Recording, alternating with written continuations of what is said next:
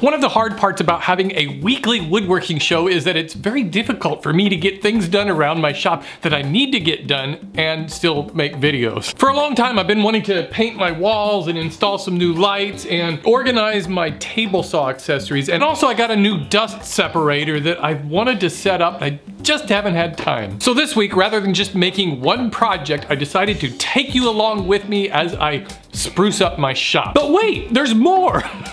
It seems like all woodworkers are doing stop motion animation in their videos now, and I thought, well, you know, I really gotta jump on this bandwagon. So I've included a few really cool stop motion animation scenes in this video. Altogether, it's about 20,000 frames of animation, and it took me about 6 months to complete. I'm nothing at jumping on a bandwagon. Anyways, I'm gonna get started by painting that wall, which, well, actually I've already painted it. We'll go back in time. Look, it's my magical question and answer box. Remember that? You can probably tell it's been a while since I've dusted up on top here. And by a while, I mean like 10 years.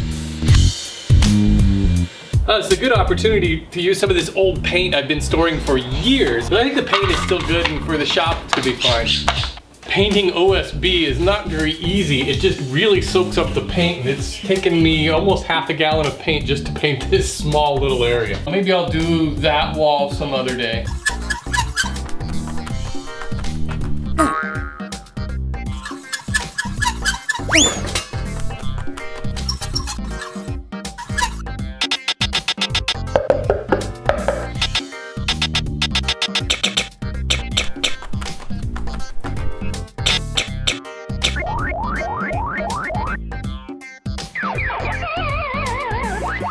A couple of weeks ago, a viewer, Mark Hack, sent me this dust separator system. I haven't had a chance to put it together, so I'm gonna see if I can get this all working now. Let me show you my shop vac. And this is the filter in it, which is always just clogged. And the purpose of the dust separator is to save the life of your filter and make your vacuum much more efficient. It's sort of like IKEA, you gotta put it all together. Luckily, it comes with an instruction manual.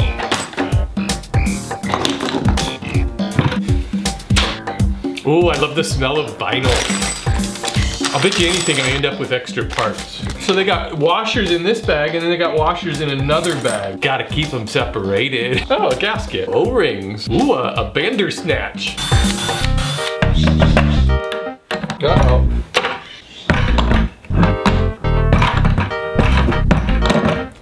That didn't make any sense. It said to put these in here like that. And my first thought was, well, that's kind of dumb to put them that way. Shouldn't they be equally spaced? They only give you 3 casters.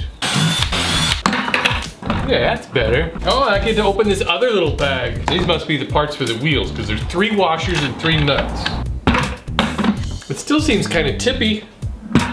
Maybe I could put a brick in there or something. Uh-oh.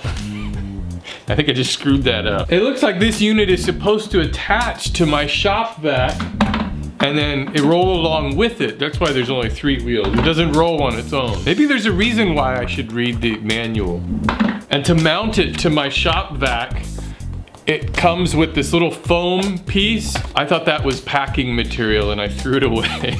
It looked like packing material. They should put a note on that that says, this is not a packing piece. I'm really not good with these kind of things. Okay, now this has become a project. I've moved outside where I have a little bit more room to work, and I'm gonna try to attach this. I cut a 2x4. I'm gonna try to attach these, except it doesn't fit flush. That's why they use foam, so that it'll all just squish together. Look what I found. It's a big sheet of styrofoam. Maybe I can use that. Yeah, maybe I could sandwich 2 of these together. Yeah, now we're talking. Then I can squish it together. Somehow I've got to get holes through the styrofoam and the bucket and the shop vac. Maybe just the squishing of the styrofoam will seal it off. Yeah, that's the way it's supposed to go.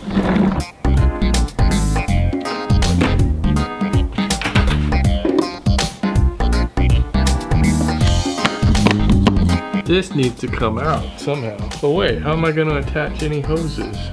Basically, it seems like none of my pieces really go together. This doesn't fit in here, so I need to take this off, but I can't get this off for anything.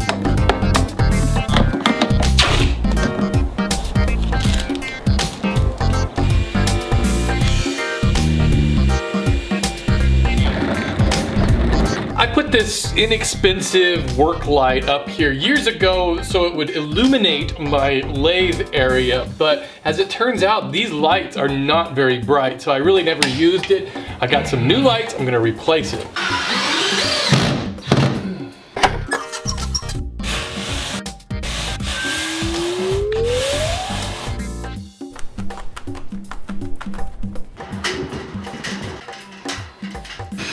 Whenever I do any electrical work and wire something up, there's always this moment before I turn it on for the first time, wondering if it's really going to work or if it's just gonna go.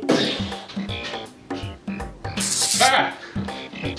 My plan for storing these table saw sleds is going to be either really cool or really stupid. I'm going to give this a try. I'm going to attach this piece of old closet rod using these metal pipe hangers.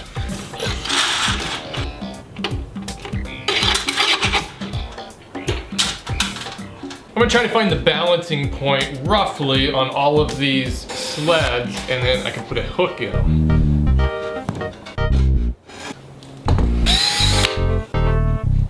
Yeah, I think this is gonna work out. The nice thing about it is I don't have to give a lot of thought to where I put these, just anywhere on these chains. This sure is saving a lot of space in there. I think I'm gonna like that. I want to make a small cabinet for all of these table saw accessories so they'll be in one place. I'm sure I've got some more that I can add to it, but these are the ones that just seem to constantly be all over the place. This is the biggest piece of 3/4 inch plywood that I have, so I'm gonna use it and try to hobble together some other pieces of scrap lumber to build this. I'm gonna cut a series of slots in this board 4 inches apart for the shelves. I'm using my dado blades. I could also use a router. This just seemed a little quicker. Now I can cut this into 3 equal strips. I thought I'd get real fancy and join this all together with dovetail joints. Nah, that scared you there for a minute. Just glue and screws. The only trick here is I want to make sure that all of these slots line up so that the shelves will fit in properly. Now I just need to cut the top and the bottom. Zzz, buzz.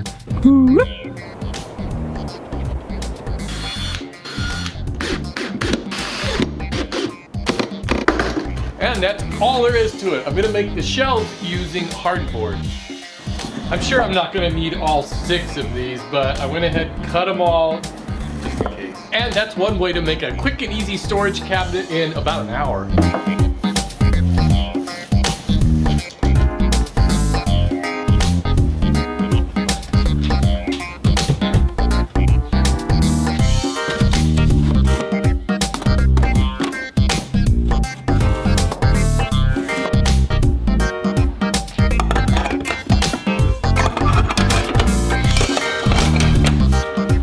With that, my shop is completely organized now.